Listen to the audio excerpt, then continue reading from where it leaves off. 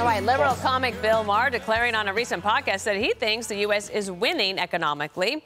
But his guest, fitness guru Jillian Michaels, hitting back and pointing to the high cost of pretty much everything. Watch. We won the pandemic economically. I mean, America... Did?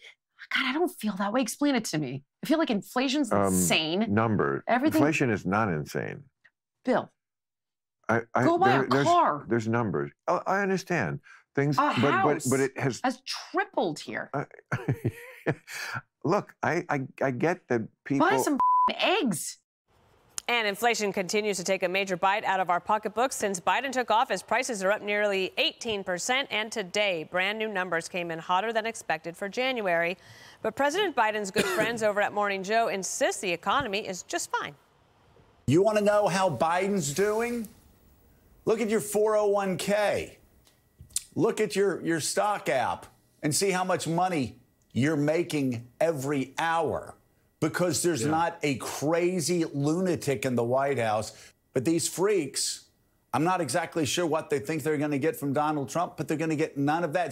Trump, Harold, when Trump was president, the stock market was considered not a measure of the economy. But now the Democrats want to say the stock market is a measure of the economy, but that's not really reflective of what Jillian Michaels was saying, which is the price of eggs is still really high for people. So two things can be right.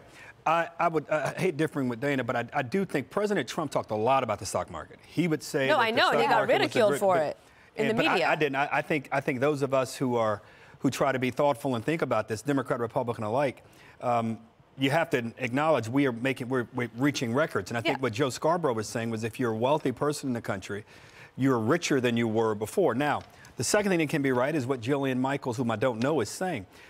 If you don't feel like you're doing well, then you're not doing well. And no politician is going to shove numbers in front of you and say, you should understand you're doing better than you think. There are a number of politicians who are at home now and not in elected office who believe that they could do that. I've said on the show and will say again, there are 3 dates prior to Labor Day, that I think are critical for any incumbent president. One is Memorial Day. What are gas prices at Memorial Day?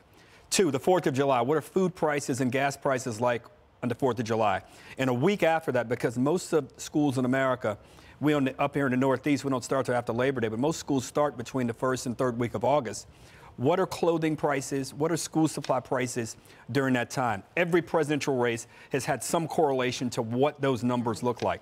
And then after Labor Day, we got a free-for-all, and whomever is able to adjust to the October surprise and has the best numbers and momentum likely wins the race.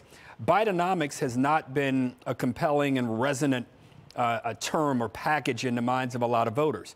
And there's no amount of telling people, even as great as Bill Maher is saying things are better and you should understand that, unless people feel that way. And we have a topic coming up a little later about what the minimum wage should be. If people don't have to work 2 and 3 jobs or don't believe their futures are brighter, you can't point to any amount of numbers to make them feel any better about their future. But if things are better in May, in July, and September, I hope people around the country and around the political table are able to say, you know what, maybe things are better than we thought. Even Larry Kudlow was able to say on his show the other day that things are different than he thought. He said it was a good jobs report. Right. Jesse, people are paying more than $1,000 extra a month for the house that they started building during COVID. We know that grocery prices are up. Home and car insurance are through the roof, and these are the things that are frustrating the middle class. Right, and people like Maher or Scarborough or a lot of pro-Biden pundits on TV are insulated from those types of price swings because they've been financially successful. So they don't cover inflation, they cover it up, and they think they're doing Joe Biden a favor by covering it up. It's a huge disservice, because if you look at what the media covers, that's what Democrats react to. The media always asks about Ukraine, climate, mandates for COVID, January 6th, and the Democrats go, okay, and they take action on all those items. The media never asks Democrats about inflation, the border, or crime, so the Democrats don't do anything. They sit back and they wait and they wait and they wait, and then they get shellacked. If you brag about 401ks, that's fine. That's a legitimate issue, but it's not the full picture, because if you're young, you barely started your 401k, so it doesn't count. If you're retired, you cashed it out, so you're now in fixed income. Who cares? Whites and Asians, 60% of them have 401ks.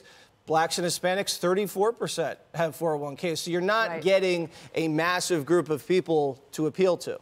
And if Biden thinks the economy is so good, then why did he do a Super Bowl commercial saying that cookies and ice cream cost too much? Because that way he could shift the blame onto the companies. That's what he does. He always blames large groups of people and the people that make the world work, Dana. I'm surprised you didn't see that. But the Dems will say prices are down, and they are right. They are right. They're telling the truth. But down from when? They always leave the context out. They leave the part that they're basically saying, in the last 3 months, it's really gone down. That's like saying, Your Honor, all my client did was speed. You know, yeah, but that was after he robbed the bank. So prices are still 17 to 18% higher since Joe took charge. You need to have that context. You just can't cherry pick the last couple of months. And in that Scarborough spot, he was referring earlier to like people who drive Maseratis at country clubs, you know, and then he's talking about the 401ks. And people with 401ks, the people he was talking about, usually do fine independent of politics. That's how they got rich. They do investments to weather the bad times like now. So actually, he was ignoring the regular Joe over the richer Joes. You know, who cares about eggs when you can afford, you know, a Maserati? I like the juxtaposition of the Maher thing with Morning Joe, because it kind of shows how you can actually hear real people versus talking heads, right? It's like you have Jillian Michaels on, and he says something that she disagrees with, and she has the space to say it, and he is learning in real time. Meanwhile, that can't be done on Morning Joe. That's impossible. And that's why they call it real time. Exactly. Well, actually, that's called something else. I know, the podcast is something else. Judge, one of the things Biden wants to talk about is his accomplishments. So and they point to that big extra dollop of federal spending for COVID that actually fueled inflation. So their biggest accomplishment is actually the vulnerability. Yeah, it created the vulnerability. And, you know, the amazing part of it, and I agree, the juxtaposition of Bill Maher and then Joe Scarborough. I mean, these are people who are worth, you know, millions and millions of dollars, who not only can't feel the way average Americans feel, but they want to tell the average American how they should feel, when the truth is, it's very simple. The numbers are very simple. They're up 18%, some say higher, it depends on who you read, since Joe Biden took office. Meanwhile, wages are not up 18%. It's really that simple, guys. So you can say your 401k is great.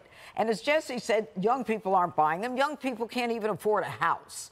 So, I mean, all of a sudden, they want to tell us how we should feel. But the bottom line, to me, what really gets under my skin is the fact that not just they want to tell us how we should feel.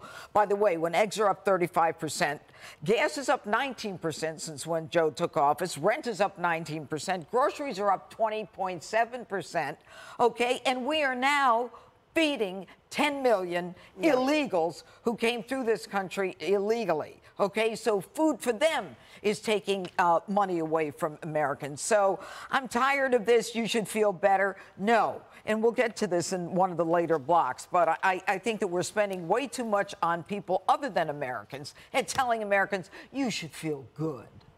Coming up, Team Biden just gave Texas Governor Greg Abbott a big compliment on the border. Hey, Sean Hannity here. Hey, click here to subscribe to Fox News YouTube page and catch our hottest interviews and most compelling analysis. You will not get it anywhere else.